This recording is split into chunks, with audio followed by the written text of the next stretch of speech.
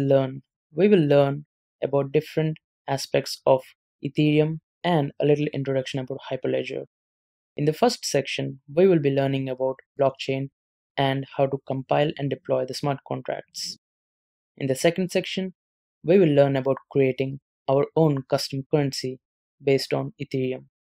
That is, we will be creating tokens on Ethereum's network. In section 3, we will create a decentralized application and we will discuss briefly about what is Hyperledger and how it can solve the problems when it comes to business needs. In the section 4, we will learn about how to create ICO, a crowd sale, how to create our own token on Ethereum using the crowd sale, how to initiate the crowd sale. In the final section, we will create a gambling app using Ethereum network and we'll create the smart contract for the backend of this gambling app. What are the prerequisites? Well, we will be needing at least a basic understanding of Solidity smart contracts and how it works.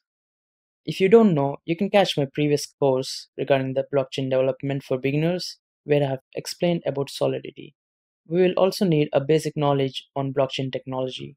We need to know and have a little bit of coding experience, at least the basic experience, good enough to know at least the basic syntax, right? We will also need a little bit of knowledge in HTML, CSS, scripting language. The tools we will be needing are Google Chrome browser. The Remix IDE, we need to use it on Google Chrome browser since we will be using MetaMask on it. We need Ganache for running blockchain test node, MetaMask extension for injected Web3, any text editor, preferably Sublime Text, an Ethereum wallet to actually deploy a contract on Ethereum wallet. Let's get started then.